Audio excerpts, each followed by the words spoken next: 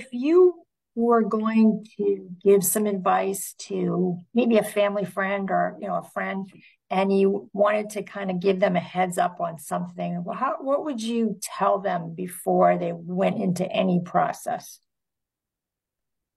Couple of things. One is if they're not already working with a therapist, to either work with an individual therapist or a divorce coach. Really having a place to address the emotional aspect of the divorce is critical. The second thing I would say is to gather as much documentation as you can so that you have it ready, because no matter which process you end up in, you're going to need the same information and documentation.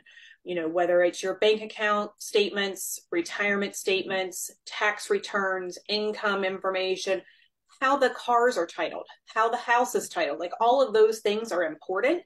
And so gathering that documentation at the outset is critical. And then third would be to, kind of talk with your spouse if that's possible and truly decide how, what your goals are for the process, and what you want to focus on.